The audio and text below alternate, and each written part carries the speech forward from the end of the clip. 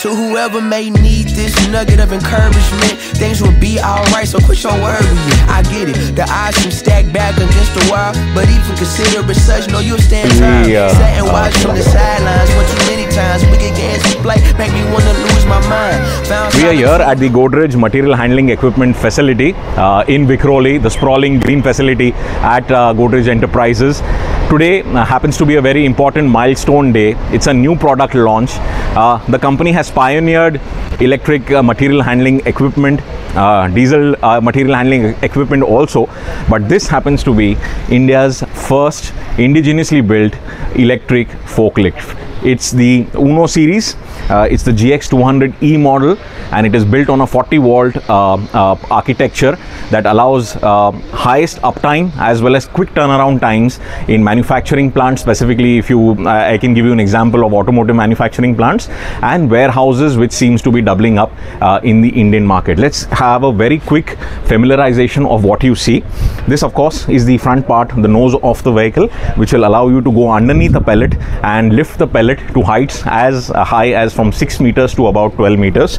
You can see the build quality of the machine, very sturdy build, absolutely a good mixture of the electric powertrain using hydraulics in place. You can see just the quality of the chain over here. If I can show you a close-up over here, the aggregates of this 100% indigenous model are very robust. The idea is to give the highest uptime, the highest service interval with regular AMCs in place. You can buy the vehicle upfront, or you can also opt for a dry lease or a wet lease depending on the scale of your business. The focus is also to empower MSMEs, where MSMEs who don't have the financial muscle power to upfront buy a machine, they can look at wet leasing plans to get hold of this machine and increase their output.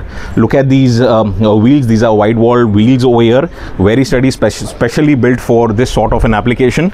This is the open cabin area where safety is paramount. So you see 3-point seat belts, you see a handbrake, you see the steering wheel over here, you have the brake pedal and a large comfortable footrest in terms of the acceleration.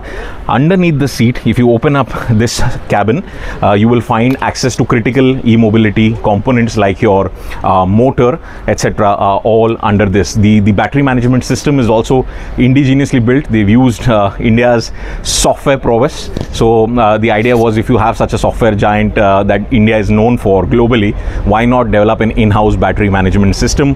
There are connected features, complete feedback of the performance of the vehicle, and safety inputs are relayed back to the driver. Let's quickly come on this side. You of course have the branding and a smooth rear.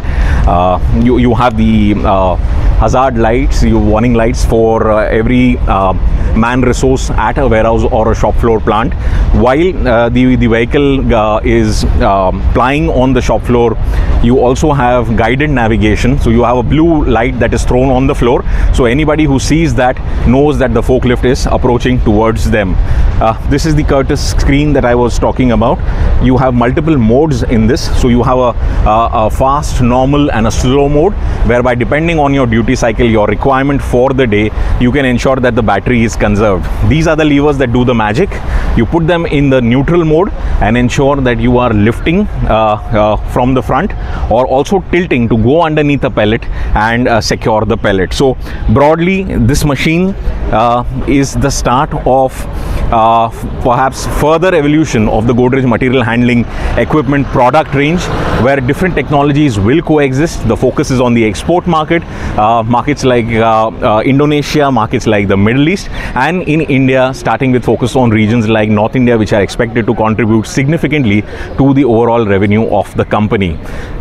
With that, we end our review at Road Check with CV, and we'll come back to you with another exciting segment, another exciting vehicle in the upcoming episodes.